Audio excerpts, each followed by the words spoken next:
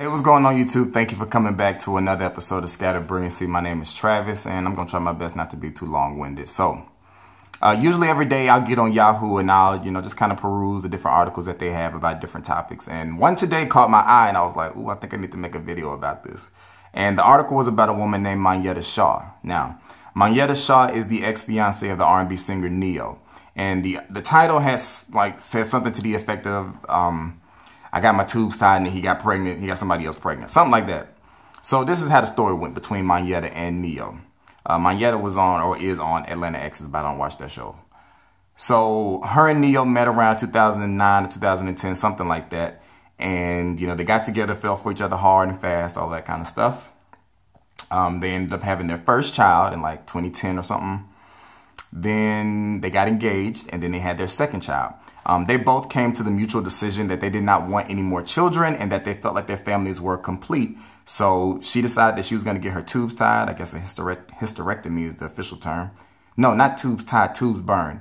Are your tubes being burned and tied, two different things? Y'all let me know in the comments. But she did the burning part. Let me know.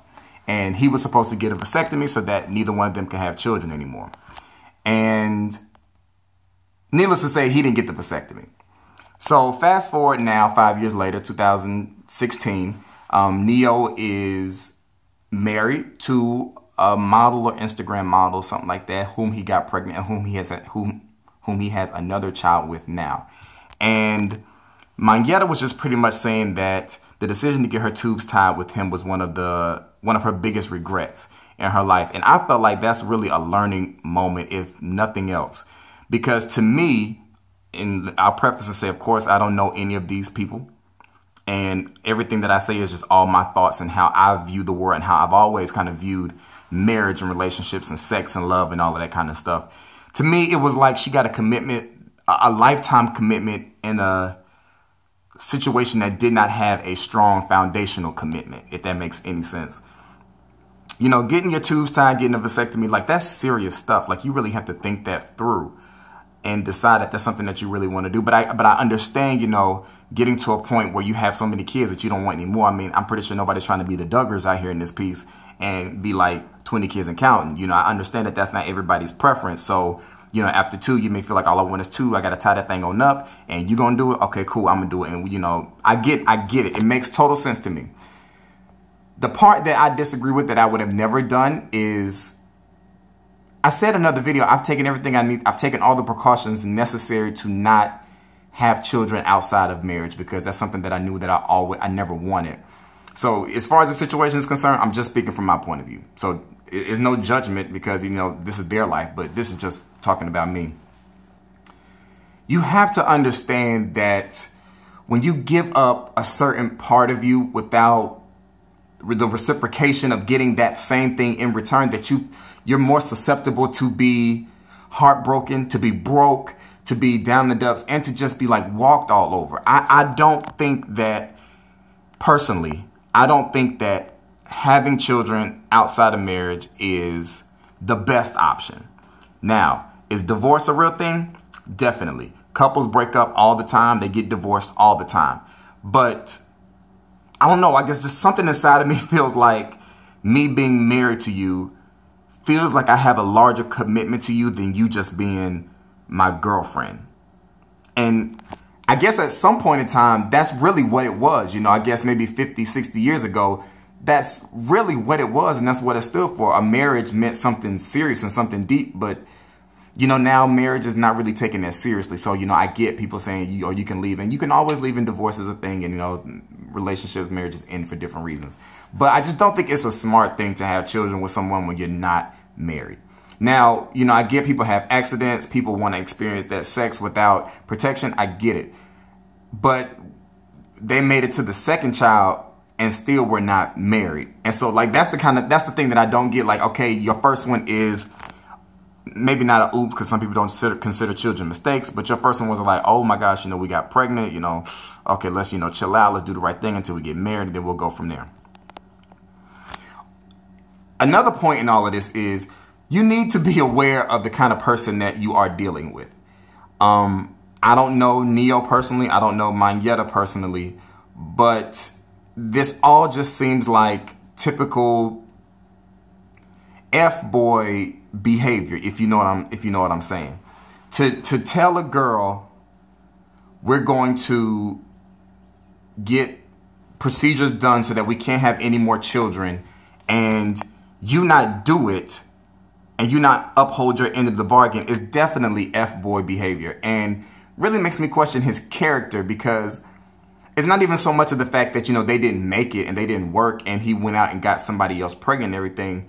The thing is, if you would have honored the commitment that I was going to get my tubes tied and you were going to get a vasectomy, that other stuff wouldn't have made a difference, because if we didn't make it, we didn't make it. But to me, I'm trying to get my words together because they're all over the place. You're engaged to somebody to make the commitment of marriage, to having to hold to death do us part, yada, yada, yada. But you couldn't even uphold the commitment of getting a vasectomy. And she just, I think I read that she just assumed that he got it. So did you not go with, he not go with you to get yours done? Why would you not ask and make sure that the person got it done? Especially because in the article, she makes it seem like after the first child, they started to become like a little more distant. Yeah, she said after the first child, they started to become a little more distant. She got pregnant with the second and he wasn't really around, but he was there for the birth. So if anything, if you know how he was acting up until like leading up to the birth of the second child, why wouldn't you like check into it and be like, hey, did you make sure you got your vasectomy done and all that kind of stuff? I mean, it's all like a trust thing, you know, and ladies, y'all gotta really understand, you gotta make better choices. You gotta make better choices. You have to, because, and you have to be mindful not to make lifetime decisions in temporary situations, because nothing is worse than choosing something that's going to affect your entire life when you're in a moment of discomfort and a moment of not really sure what tomorrow brings. But I think that the key word and all that is some moment. You know, I don't know. I thought I was going to have a whole lot more to say about this, but I don't. And I guess more or less, I just wanted to get y'all's thoughts on it and your views on the whole situation, because to me it's sad, definitely sad. But I don't know, I be looking at it like, well, I mean, you know, you didn't marry him, you had kids by somebody you weren't married, so you know, you were at risk. But I know that you're at risk for a person that you're married to leaving you. And I'm pretty sure people could play devil's advocate with me, you know, all day, every day. And I can play devil's advocate with myself. But my thing is, like, if you take your time and get to know somebody and get to know their character and get to know the things that they want and the path that they want to go, and make sure that y'all both on the same page, in the same chapter, in the same book, you know, and have the same morals and values, you know, all of that kind of stuff makes a difference. And I don't have all the details. I'm just speaking about what I read. But it's unfortunate. Y'all tell me what y'all think. I really thought I was going to say more, but I really ain't got nothing left, because this is my 5th time trying to record this video. 5th. Yeah, y'all let me know what y'all think about this situation and how you feel like you might have handled it if you were on the other end and find out that the person that you were with who said they didn't want any more children ended up having a child with somebody else after you've gotten a procedure done to make it so you can't have any more children. You know, because now even if she finds the one, or the one for now, she can't have children, can she? Is it tubes burned and tied, 2 different things? Like, if they tied, can you get them untied?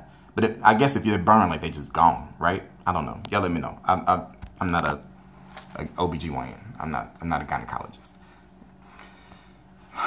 Y'all rate, comment, like, and subscribe. And y'all tell me what y'all think about the situation. And I'll talk to y'all later. Peace.